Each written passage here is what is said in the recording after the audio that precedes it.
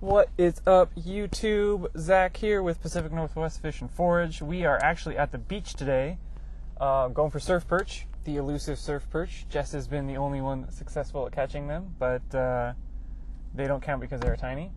Sorry, Jess. I got Jess here today. Say hi. Anyway, we're gonna jump out. We marked a couple spots where the tide, where the beach is actually pretty low. So when we go out later and the tide's up, we're gonna try those divots in the sand. But until then, we're gonna just check out this spot that's over near the cliffs. There's a couple people fishing already, so maybe we'll join them and get some fish. Anyway, stay tuned, and hopefully we'll show you some fish.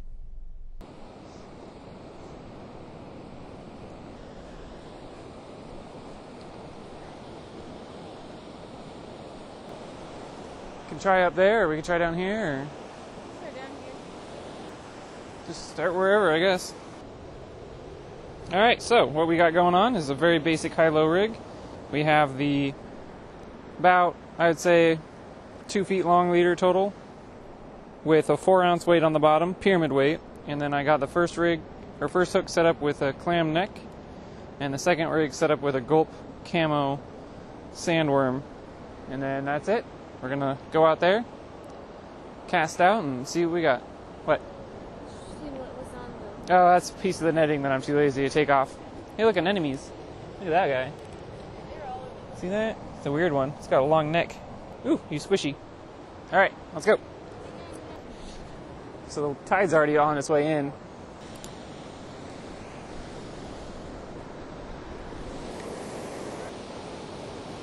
Never really fished on this beach before, so I'm worried that it's really shallow right where I am, but I guess it doesn't really matter. Surf perch will come up right at your feet, so we'll just kind of see.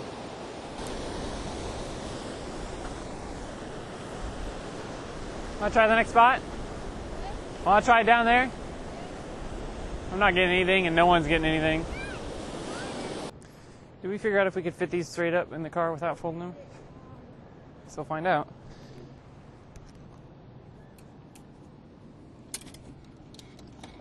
Just barely.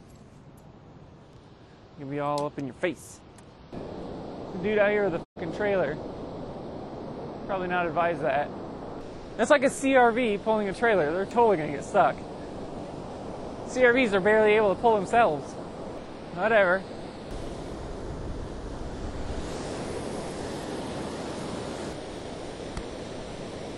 Oh! That was a huge bite. Did you see that? It was like wham wham! That couldn't have been the waves, that was too much. I was taking pictures! Should probably check my bait. Here, fishy, fishy, fishy, fishy.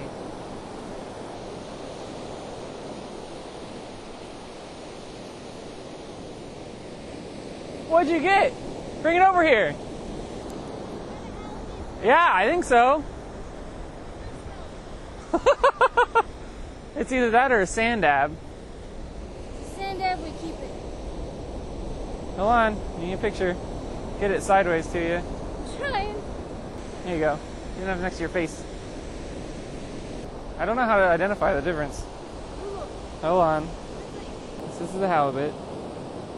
The sand dab looks the goddamn same. What's that one? That's what he is. No, it's not. No, down that one, right there. That's what he He's is. not as that pointy. I think it's a starry. I think it is that starry flounder. What's the size limit on those? Can we get a flounder? Hold on. No minimum size. Oh, it'd be for men. Jess caught the first fish of the day, a starry flounder.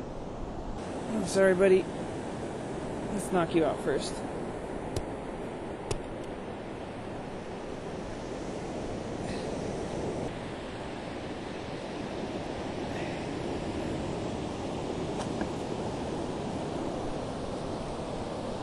Whew, all right. Jess is not skunked. Why are the geese going near my line? Get out of here, geese. Get. Back. Now I'm going to check my bait.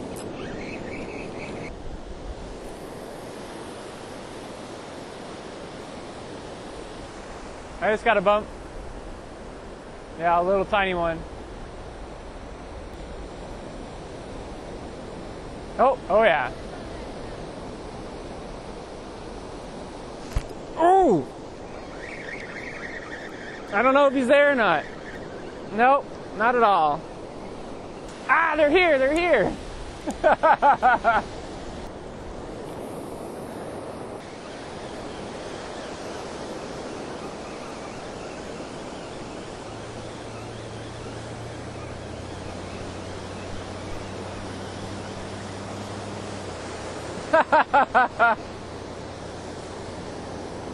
Not skunked. I caught a sculpin. Not exactly what I was looking for, but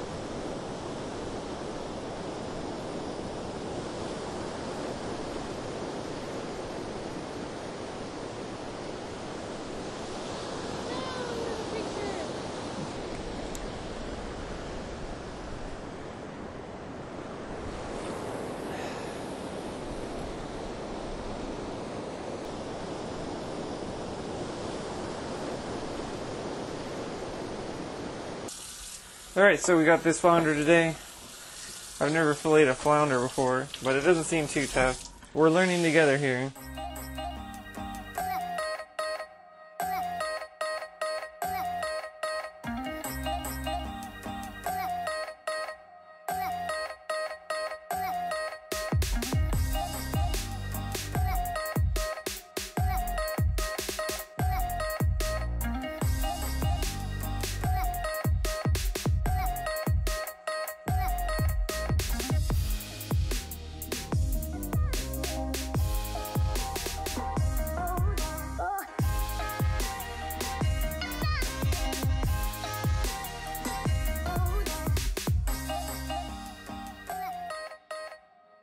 Alrighty guys, so it's the next day and we're gonna cook our flounder up.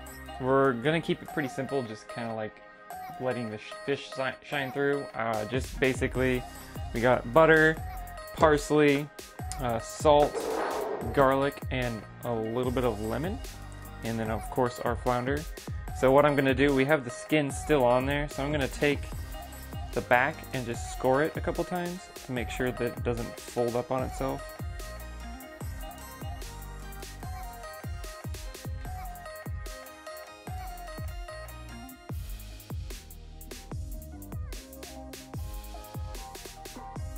So let's get started. Keep this on medium-high heat. Get some butter melting in there.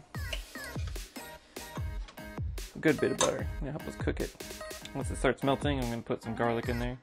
Most of it's going to be cooked with the skin side down, and then when it's close to being done, I'll flip it so the meat side gets a little bit of char on there. Good amount of garlic. Not really measuring anything. Should all just kind of be to taste. You want this to just barely start kind of simmering. So I'm going to put my fish skin side down. So now we can get our other spices on here. I have some pink Himalayan salt. Any salt will do. And then the parsley. Barely sprinkle some on there. Oh yeah, look at that. Perfect.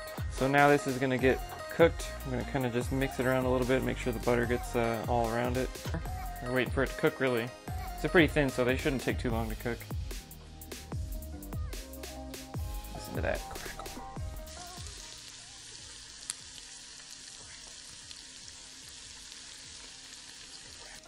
You can see it's getting more cooked because the meat's turning opaque on the edges. It smells really good.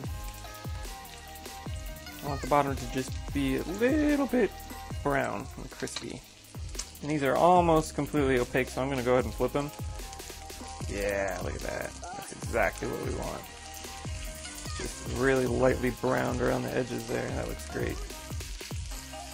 I'm going to mix it around to make sure you get a good amount of butter and garlic on them. Now this side doesn't really need too much time since it's directly on the meat.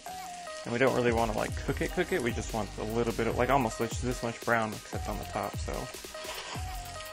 Keep moving it a little bit to make sure the butter is getting all saturated. Ooh, it's like falling apart. Let's take this off gently. Look at that though. That looks great. Lemon. And make it Alright, I'm gonna take a bite. We're done looking at it. Ooh, the skin's actually really, it just falls apart too. So this is without the lemon. Yeah, the skin just separates really nicely. Mmm. It's got that really fresh, like ocean flavor. Not, I don't want to call it fishy, but it's probably what other people call fishy. But it's just like that really light, like almost how scallops taste. Really good. And it's really soft. It is a little mushy, I'll say, like, but not bad. It flakes as well.